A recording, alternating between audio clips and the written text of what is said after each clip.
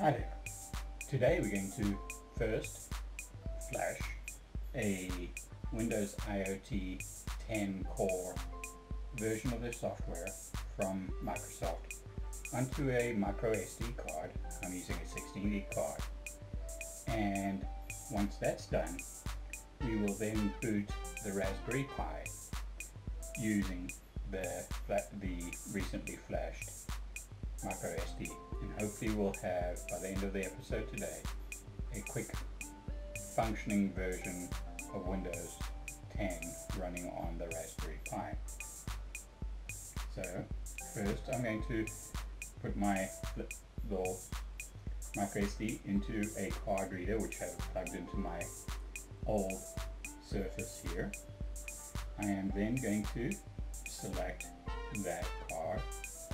I am going to select the FFU that I'm going to flash, and I'm going to flash it.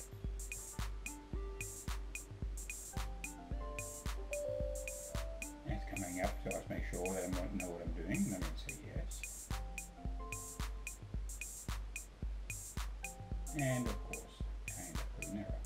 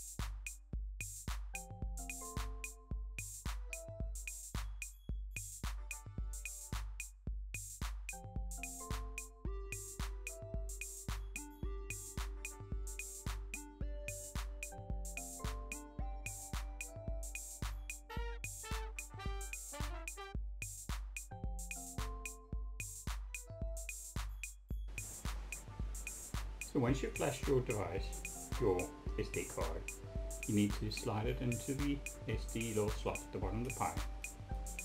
Shortcuts clicks in nicely. At this point, make sure you have input device, with a mouse and keyboard. Also, once that's commit and your HDMI out so you can see your activity, at this point you need to supply power.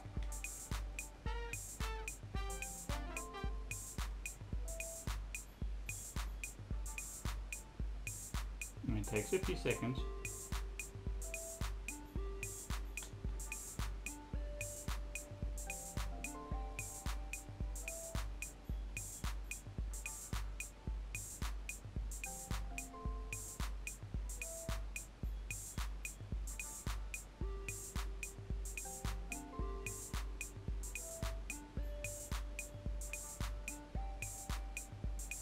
You can see the first screen happen there, a little spinning little logo.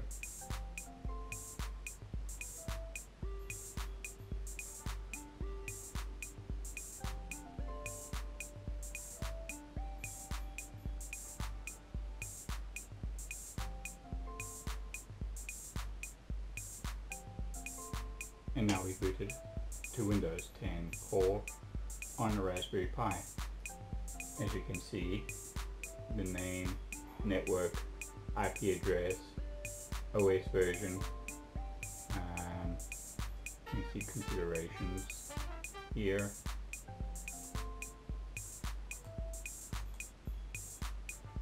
Power off over there, time which is not correct at this moment. This is main home, and if you go there you will see some help pages that you can look at. They'll try to link to the internet. But as I am trying to keep these little sessions to 15 minutes or less, today what we managed to do was to flash a micro SD card with the Windows 10 Core using the IoT SDK image helper. We then inserted that into the Raspberry Pi. We then added power and we booted all the way through. So we can see functioning now that we have Windows 10.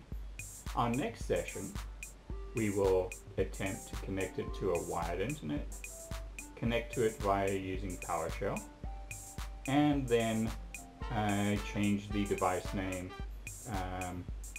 the login password, and attempt to get a micro SD and micro Wi-Fi card or dongle, so we can connect to the wireless from that point onwards. So that will be next episode. Thank you all for watching, and look forward to hopefully hearing from some of my subscribers on projects they've been working on. Other than that, I may also be doing a few reviews of items that I've been purchased and found useful so far. Thank you very much for your time. See you all next time.